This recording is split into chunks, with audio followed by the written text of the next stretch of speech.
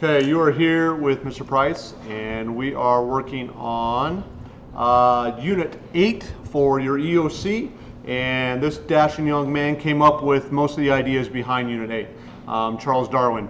And again, most of you think linearly when it comes to how we've evolved, and that is just absolutely not true.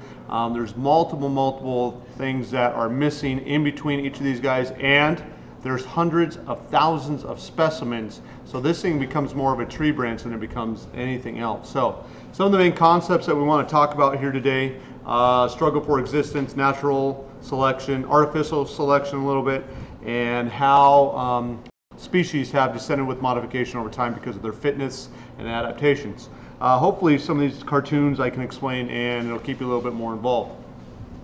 Remember that evolution is a theory, and a theory is a very well supported hypothesis. Some of the leading evolutionary biologists at Cal Berkeley and UCLA have said it's going to take the common person to take to heart evolution about 400 years. So we're about a third of the way through that time scale. So know that this is a well-proven theory. There are gaps for sure. We're still working on our journey through this, but evolution definitely is a theory. Just like the center of the solar system at one time was the Earth, and Galileo and Copernicus came along and said, no, that is untrue, and the sun is actually part of it, and it took 200 years for people, the common person, to believe that. Starting with some of the main concepts from this. This cartoon is talking about survival of the fittest, and if you read this cartoon, it's showing basically the concept that Darwin came up with, is that some creatures are better suited to survive in certain environments. And what happens is the creature that's in the ocean, which kind of looks more like an alien, basically didn't survive and reproduce because it didn't have what it needed to be successful in that environment. So we would see this creature on the screen in the fossil record, and obviously the one that's still alive is the bear that's on top. So just some of the ideas that you're seeing here in play are some of the ideas that Darwin came up with. The next one, natural selection, we tend to think of them as two different terms, but they're actually synonymous for each other. Natural selection is survival of the fittest, and part of evolution is forgotten is that yes, those who survive and reproduce are usually the strongest or best adapted to the environment. But there's also a part that is missing in our book, and when people talk about it, is there's some selection going on, meaning we are choosing who we are mating with, we are choosing what features we are best seeing, and this cartoon plays on that. You can see here in the picture there's two deer, and one of them has bigger antlers, so this doe is chosen to go with this other deer because they're trying to perpetuate their species, and this also is at play with every single species on the planet. Why is a cardinal red? It's because the females have chosen that red cardinal time and time again to become their mate, and that mate and all the male cardinals now are red because of that selection that the females have been doing there.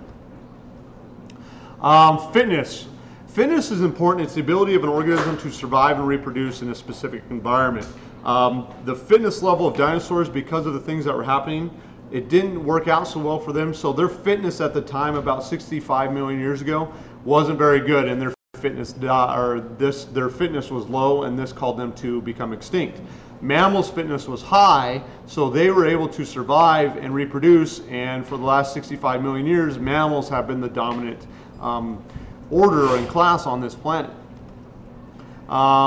Couple things that we just need to go through here. Adaptations, what they are inherited characteristics that will increase organisms' chances of survival. If you remember back to the adaptations lab, I gave you guys forks, knives, spoons, and tongs and tweezers, and typically for the last few years, tweezers and spoons have been or have had the adaptations to survive and reproduce because they're better at pulling out the little beans and macaroni out of the grass. So they had better adaptations which increased their fitness, their ability to survive and reproduce. Darwin came up with this idea of descent with modification, meaning what you see here on the tree of life, is that every organism has descended with subtle changes, and those subtle changes could be enough to adapt the species and change the species. And this comes into play with what's called struggle for existence, because every species within themselves are struggling or trying to fight for food. They are trying to have subtle adaptations might increase their ability to survive and reproduce.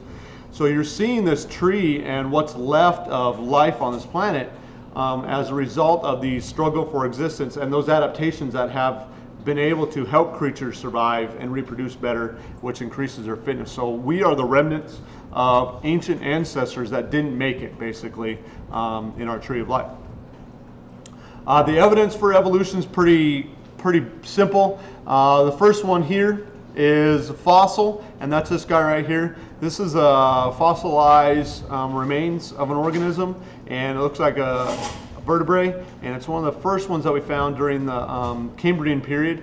And actually, you find these fossils way up high in the Andes Mountains. There's actually a really good store of them. The next type of evidence is homologous body structures, and if you look here, all of these creatures share a common ancestor, and if we were to go through and count their bones and look at the proportion of their bones, we would notice that they have roughly the same number and in the same proportions. If we were to look at a whale, you notice that they have a humerus, an ulna, and a radius, just like this monkey, humerus, radius, and ulna, and then all of the phalanges and tarsals and all that stuff. Vestigial organs, you have one. This tail, you have remnants of a tail that's become a vestigial structure. You have a vestigial organ called the appendix. It's slowly shrinking over time.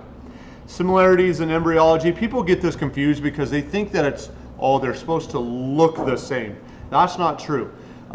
Similarities in embryology means that there are similar stages or similar checkpoints, meaning eyes, brain, heartbeat, legs, fingers, digestive tract. They all form in the same or at the same stages. One comes before the other and then the next stage keeps happening after that. It may take longer, it may take shorter amount of time, but the stages that things evolve are in the same time frame.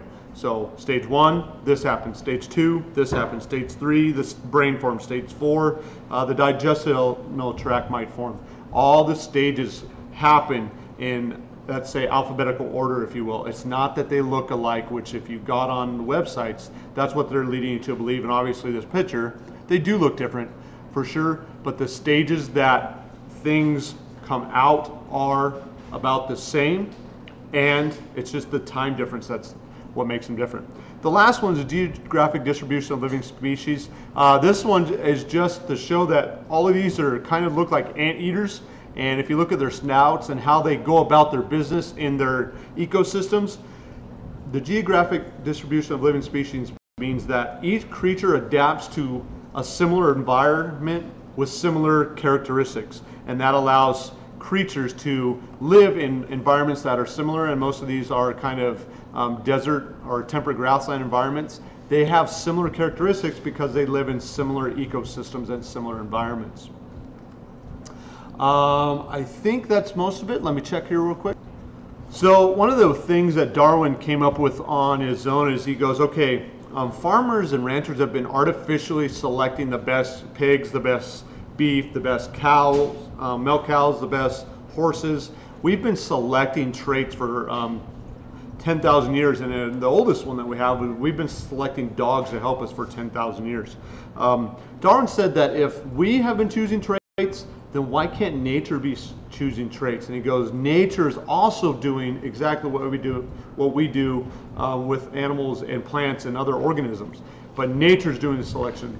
The struggle for existence, the competition is doing the selection. And he used artificial selection to show that natural selection is taking place. 2 random facts at the end of this to get you all up. Darwin took a trip on the HMS Beagle, sailed around the world. Most of his findings came on the Galapagos Islands because of the rare bird species and the finches that he found there. He compared those finches to the finches on South America. We know that the volcanic islands of the Galapagos just formed out of the ocean. So all the species that are on the Galapagos had to come from somewhere. That somewhere was South America, and he started comparing fossils from South America to the Galapagos, found some common ones, and then said that they must have radiated or changed or adapted to each one of the Galapagos Islands. So again, fitness, adaptation, struggle for existence, natural, and survival of the fittest, which are synonymous. Fossil records, geographic distribution of living species. You have homologous body structures, vestigial organs, and I think I'm forgetting one. I hope that helps. If I'm forgetting one, please go back and make sure that you look through this video again. Thanks a lot.